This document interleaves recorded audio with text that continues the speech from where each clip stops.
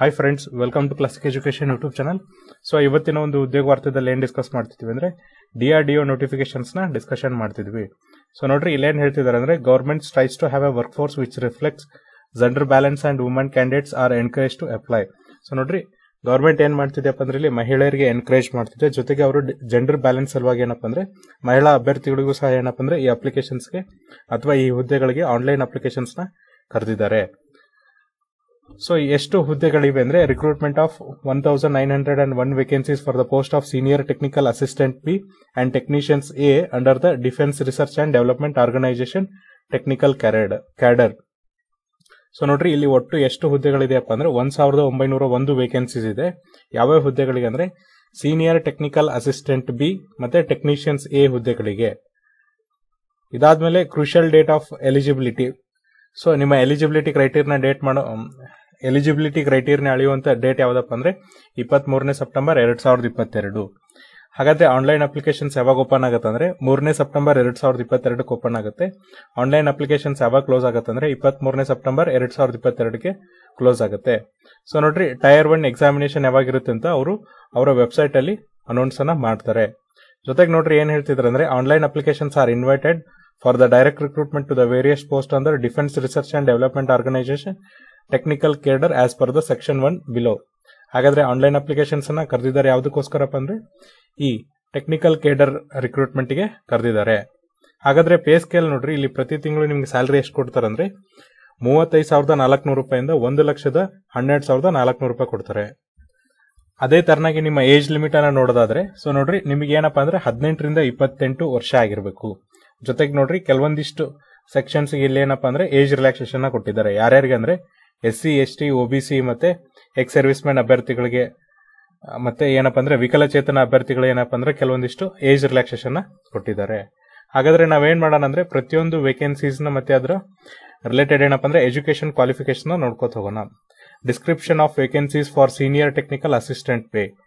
So ನೋಡ್ರಿ, ಈ ಹುದ್ದೆ ಇರೋದು ಯಾವ್ದಪ್ಪ ಅಂದ್ರೆ ಸೀನಿಯರ್ ಟೆಕ್ನಿಕಲ್ ಅಸಿಸ್ಟೆಂಟ್ ಬಿ ಇರುವಂತ ಎಜುಕೇಶನ್ ಕ್ವಾಲಿಫಿಕೇಶನ್. ಫಸ್ಟ್ ಇರುವಂತ ಡಿಸಿಪ್ಲಿನ್ ಏನಪ್ಪಾ ಅಂದ್ರೆ ಅಗ್ರಿಕಲ್ಚರ್. ಸೊ ಇಲ್ಲಿ ನಿಮ್ಗೆ ಏನ್ ಎಜುಕೇಶನ್ ಕ್ವಾಲಿಫಿಕೇಶನ್ ಇದೆ ಅಂದ್ರೆ ನೀವು ಒಂದು ಅಗ್ರಿಕಲ್ಚರ್ ಅಲ್ಲಿ BSc ಮಾಡಿರ್ಬೇಕು ಅಥವಾ ಅಗ್ರಿಕಲ್ಚರ್ ಸೈನ್ಸ್ ಅಲ್ಲಿ BSc ನ ಮಾಡಿರ್ಬೇಕು. ಒಟ್ಟು ವೇಕೆನ್ಸೀಸ್ ಎಷ್ಟಿದೆಯಪ್ಪ ಅಂದ್ರೆ 10 ವೇಕೆನ್ಸೀಸ್ ಇದೆ. ನೆಕ್ಸ್ಟ್ ಇರುವಂತ ಹುದ್ದೆ ಯಾವ್ದಪ್ಪ ಅಂದ್ರೆ ಆಟೋಮೊಬೈಲ್ ಇಂಜಿನಿಯರಿಂಗ್. ಸೊ ನೋಡ್ರಿ, ಇಲ್ಲಿ ನೀವೇನಪ್ಪ ಅಂದ್ರೆ ಆಟೋಮೊಬೈಲ್ ಇಂಜಿನಿಯರಿಂಗ್ ಅಥವಾ ಮೆಕ್ಯಾನಿಕಲ್ ಇಂಜಿನಿಯರಿಂಗ್ ಅಲ್ಲಿ ಡಿಪ್ಲೊಮಾನ ಮುಗಿಸಿರ್ಬೇಕು. ಇಲ್ಲಿ ನಿಮ್ಗೆ 15 ಹುದ್ದೆಗಳಿವೆ. ಇದಾದ್ಮೇಲೆ ನೆಕ್ಸ್ಟ್ ಬರುವಂತ ಪೋಸ್ಟ್ ಯಾವ್ದಪ್ಪ ಅಂದ್ರೆ ಬಾಟನಿ. ಇಲ್ಲಿ ನೋಡ್ರಿ, ನೀವು ಬಾಟ್ನಿಯಲ್ಲಿ ಏನ್ ಮಾಡಿರ್ಬೇಕಪ್ಪ ಅಂದ್ರೆ BSc ಪದವಿನ ಪಡೆದಿರ್ಬೇಕಾಗುತ್ತೆ. ಇಲ್ಲಿ ಒಟ್ಟು 3 ಹುದ್ದೆಗಳಿವೆ. ನೆಕ್ಸ್ಟ್ ಇರುವಂತ ಹುದ್ದೆ ಯಾವ್ದಪ್ಪ ಅಂದ್ರೆ ಕೆಮಿಕಲ್ ಇಂಜಿನಿಯರಿಂಗ್. ಇಲ್ಲಿ ನೀವೇನಂದ್ರೆ ಕೆಮಿಕಲ್ ಇಂಜಿನಿಯರಿಂಗ್ ಅಥವಾ ಟೆಕ್ನಾಲಜಿಯಲ್ಲಿ ಡಿಪ್ಲೊಮಾನ ಕಂಪ್ಲೀಟ್ ಮಾಡಿರ್ಬೇಕು. ಇಲ್ಲಿ ನಿಮ್ಗೆ 35 ವೇಕೆನ್ಸೀಸ್ ಇದೆ. ಇದಾದ್ಮೇಲೆ ನೆಕ್ಸ್ಟ್ ಬರುವಂತ ಹುದ್ದೆ ಯಾವ್ದಪ್ಪ ಅಂದ್ರೆ ಕೆಮಿಸ್ಟ್ರಿ.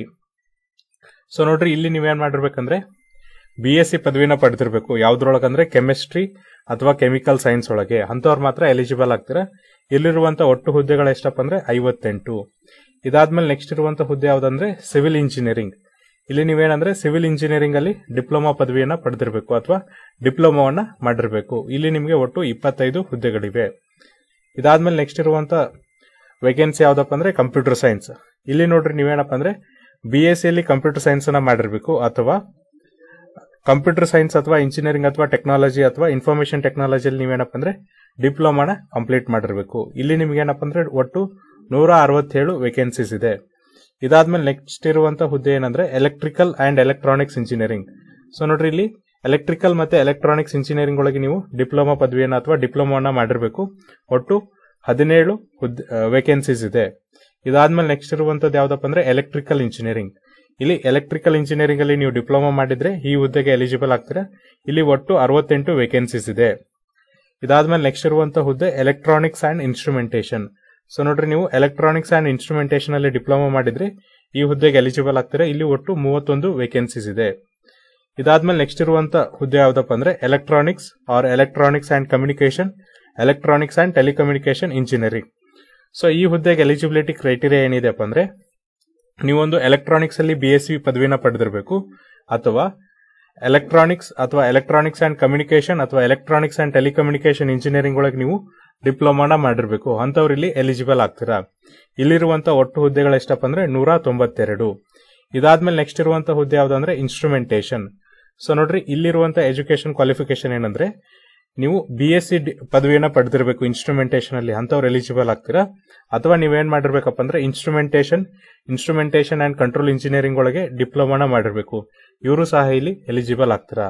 ಇಲ್ಲಿರುವಂತ ಒಟ್ಟು ವೇಕೆನ್ಸೀಸ್ ಎಷ್ಟಪ್ಪ ಅಂದ್ರೆ 17. ಇದಾದ್ಮೇಲೆ ನೆಕ್ಸ್ಟ್ ಇರುವಂತ ಹುದ್ದೆ ಯಾವ್ದಂದ್ರೆ ಲೈಬ್ರರಿ ಸೈನ್ಸ್.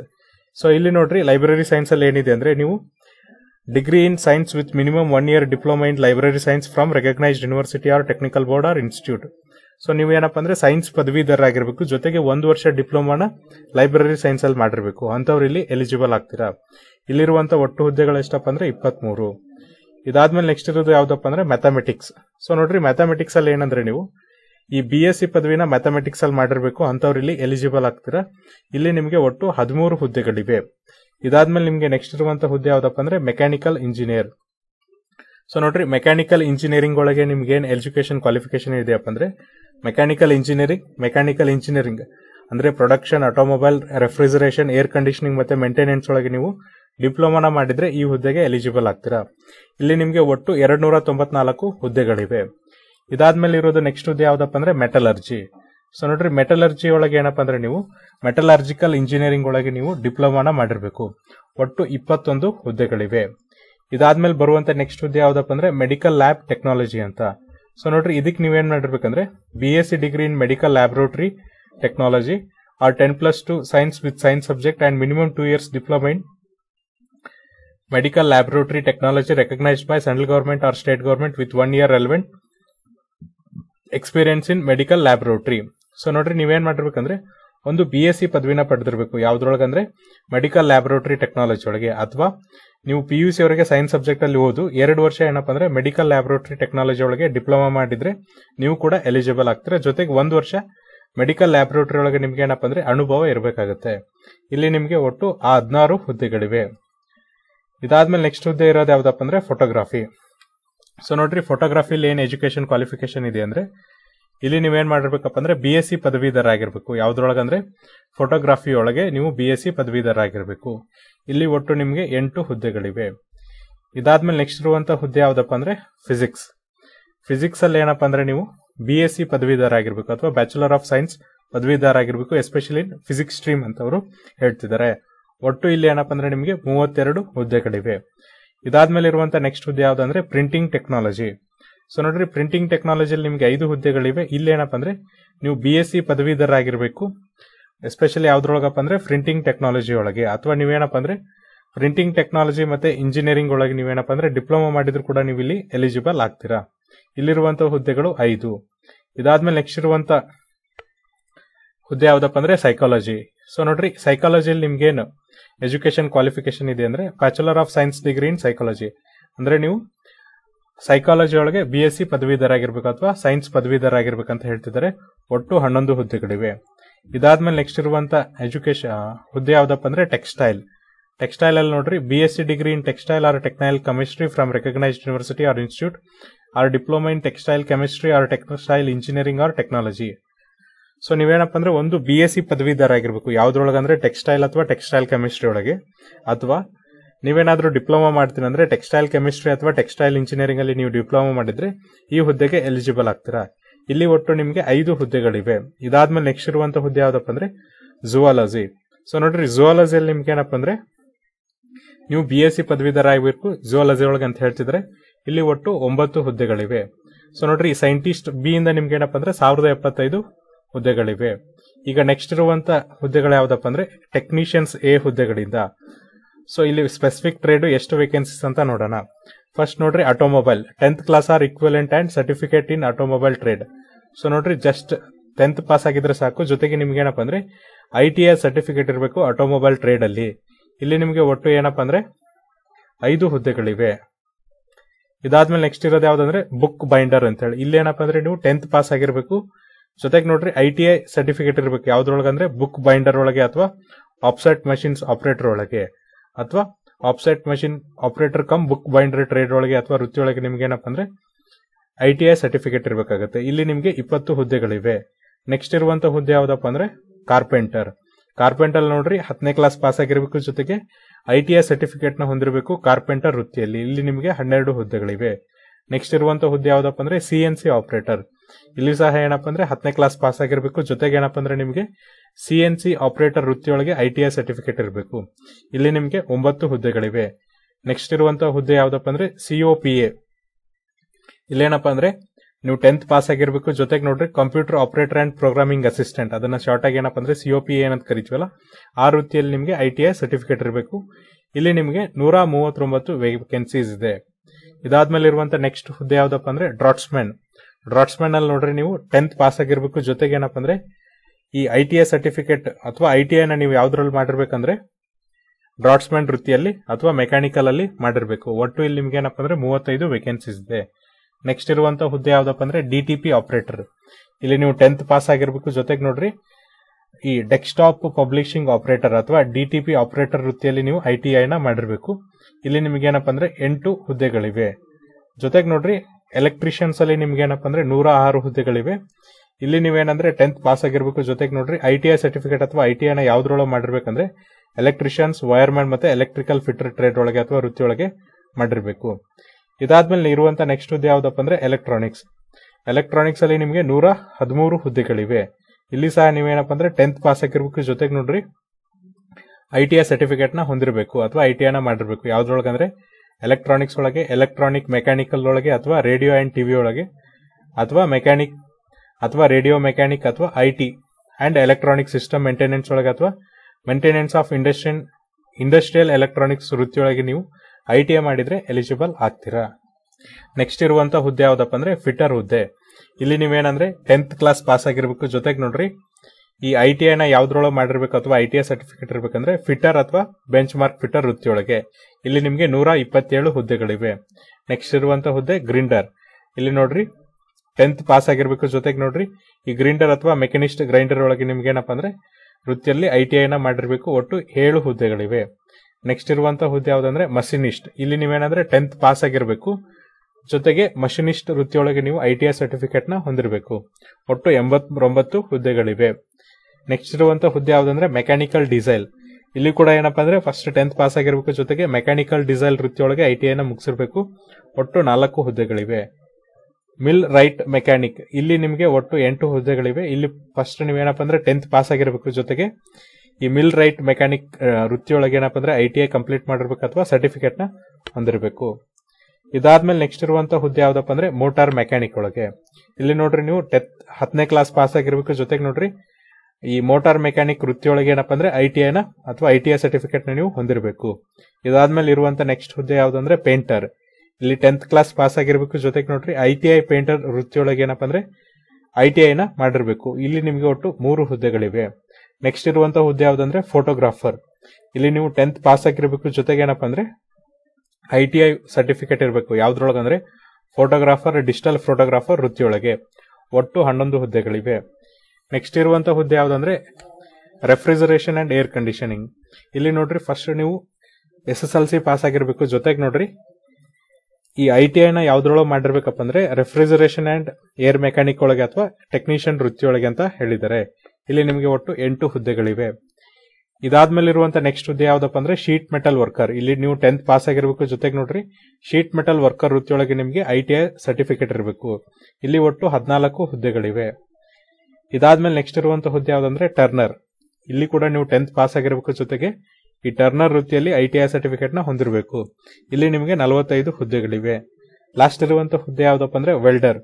ಈ ವೆಲ್ಡರ್ ಅಲ್ಲಿ ನೋಡ್ರಿ ನೀವು 10th ಪಾಸ್ ಆಗಿರ್ಬೇಕು. ಜೊತೆಗೆ ಏನಂದ್ರೆ ಈ ವೆಲ್ಡಿಂಗ್ ಅಲ್ಲಿ ನೀವೇನಪ್ಪ ಅಂದ್ರೆ ವೆಲ್ಡರ್ ವೃತ್ತಿಯೊಳಗೆ ನೀವು ITI ನ ಕಂಪ್ಲೀಟ್ ಮಾಡಿರ್ಬೇಕು. ಇಲ್ಲಿ ನಿಮಗೆ 50 ವೇಕೆನ್ಸೀಸ್ ಇದೆ. ಟೋಟಲ್ ನೋಡ್ರಿ 826. ಒಟ್ಟು ಟೋಟಲ್ ಎಷ್ಟು ವೇಕೆನ್ಸೀಸ್ ಇದೆಯಪ್ಪ ಅಂದ್ರೆ 1901 ವೇಕೆನ್ಸೀಸ್ ಇದೆ. ಇದಾದ್ಮೇಲೆ ನೆಕ್ಸ್ಟ್ ನಾವೇನ್ ಡಿಸ್ಕಷನ್ ಮಾಡೋಣ ಅಂದ್ರೆ ಯಾವ ತರನಾಗ ಅಪ್ಲೈ ಮಾಡೋದು.